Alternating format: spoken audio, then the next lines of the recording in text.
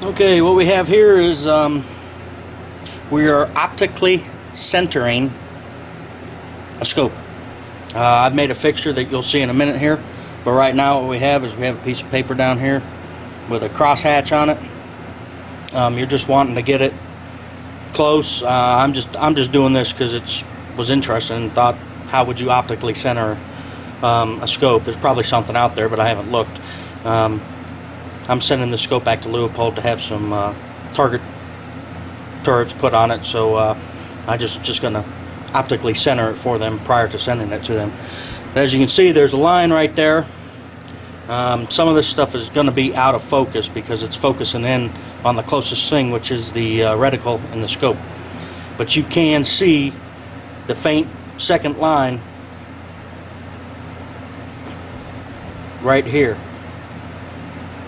Now, I have the turret facing up for the elevation. I'm going to rotate it now.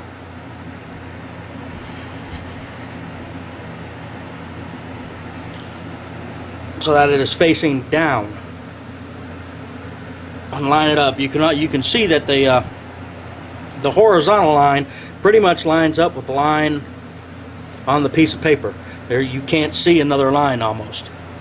You know, it's very, very close to being on center with that one. So we'll rotate it back around.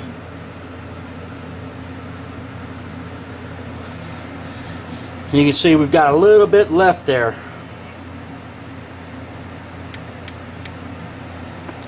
Do 3 clicks there. Spin it upside down.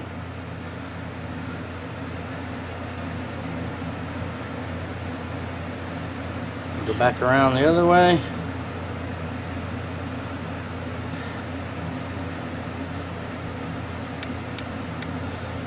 About 3 clicks right there.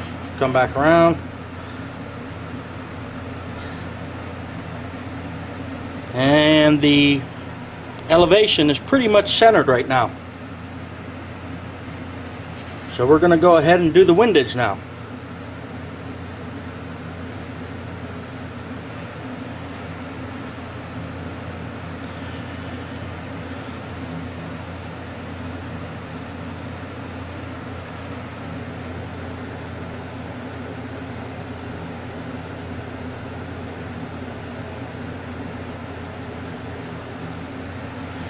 Alright, I just moved the piece of paper to line up the crosshair on the piece of paper with the reticle. So let's swing this from one side to the other. And that looks pretty good. It must have been very close to optically centered. As you can see, when you rotate this, the crosshair is very close to the crosshair on the piece of paper.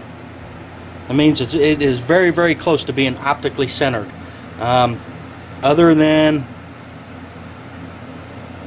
having some device that I guess would sit inside the objective lens or the eyepiece and have crosshatch marks where you could line it up, I can't see any other way of lining it up. Now I'll show you what the fixture looks like.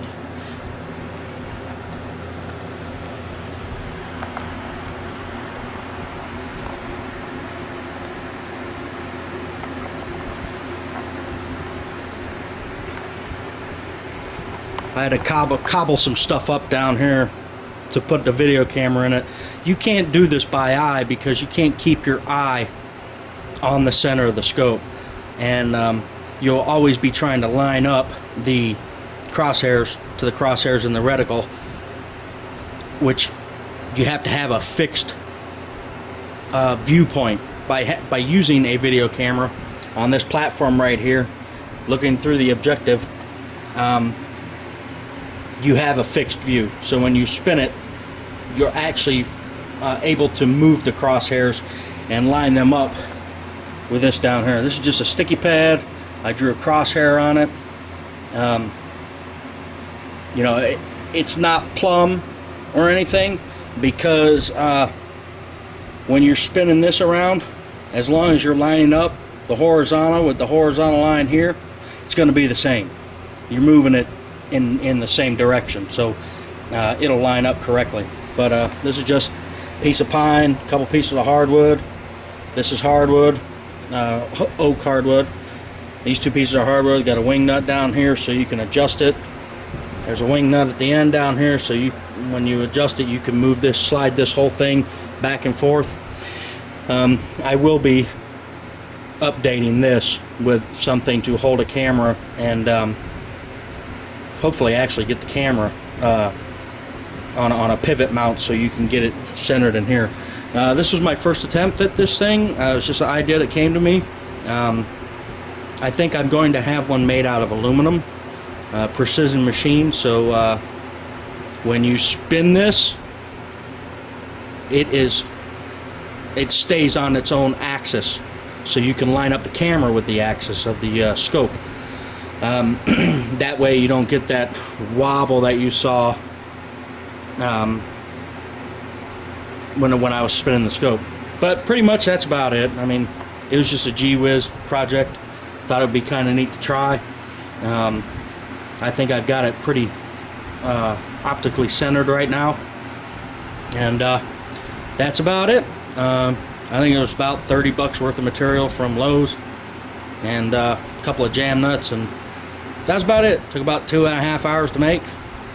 It was pretty easy, and I don't know, you might be able to use it for something else, but I was just messing around, bored, and this is what I ended up with. And you know, if you want to discuss any of this stuff or anything, please visit Precision Long Range Hunter. Visit the forums, join the forums, and come on in for a discussion, and we can talk about all sorts of stuff. There's a bunch of good people on there. We've got Brian Litz, which is Berger's chief ballistician,